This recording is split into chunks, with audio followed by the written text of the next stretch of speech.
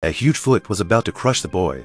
The boy begged him for mercy as he fought back the nausea, but the giant ignored him and stomped on him again. Luckily, John was able to get out of the crevice just in time.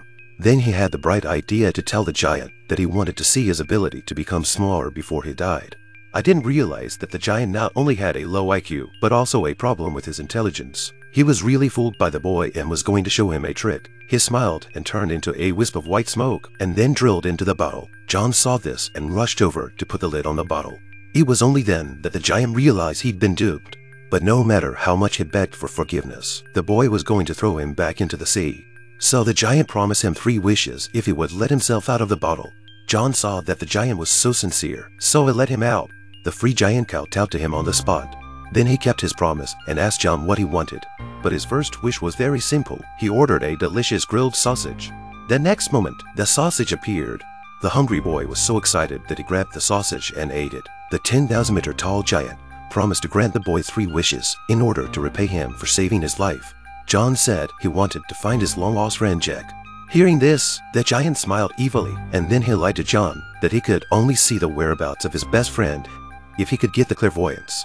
Then he let the boy grab his own hair, along with a strange pace. He instantly catapulted to start, but also flew up like Ultraman.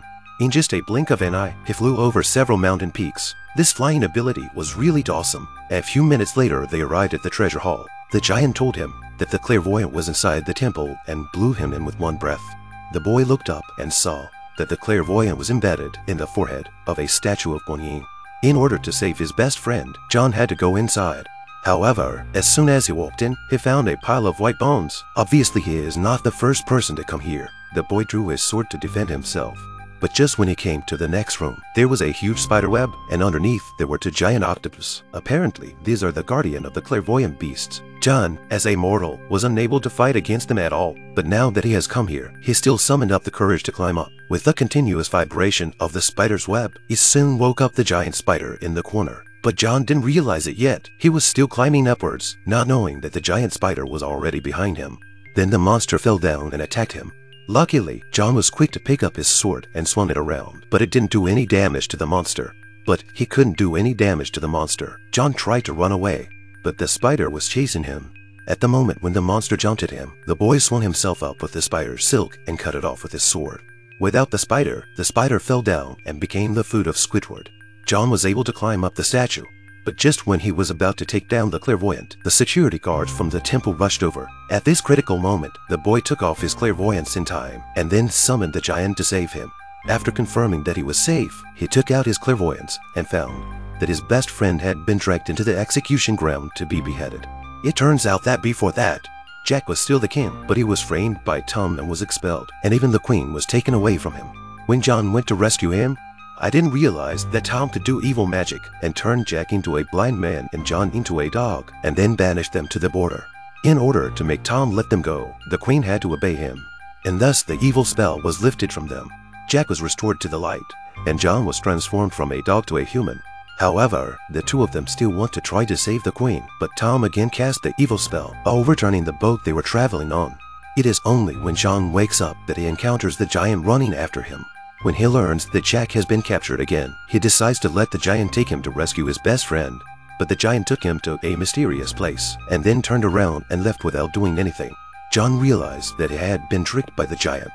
Angrily, he smashed the clairvoyant to pieces. However, in the next second, the world began to rotate. When everything calmed down, John realized that he was in an interdimensional space. Inside the room, there were a group of old men stoned on melon seeds. So they are the mountain gods who were sealed in the ground by Rulai. The clairvoyance that John broke just now has unlocked the seal. To repay him for saving his life, the mountain god gave him the magical bow and arrow and Aladdin's flying carpet as well. With the power of the magic weapon, the boy rushed across the ocean on his flying carpet. The carpet was several times faster than an airplane. Soon after an hour, he arrived at the execution ground and shot the executioner through the head with a single arrow.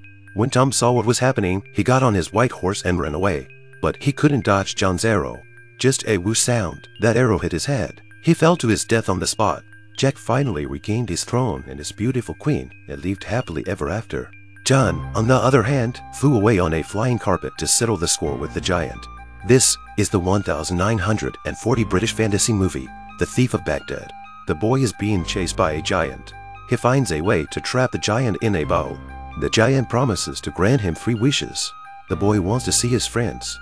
Instead, the giant takes him to a dangerous temple in search of a gem. The boy gets the jewel, but the giant leaves him behind. In his rage, he shatters the gem and accidentally enters a mystical realm where he acquires the artifact. He rushes back to the torture chamber to save his best friend and kill the bad guy. Then he went to settle the score with the giant. This story tells us that only when you face the difficulties bravely, you may meet the miracle. I'm BullDog Movie. If you like this video, please give it a thumbs up, comment and subscribe to my channel. See you next time.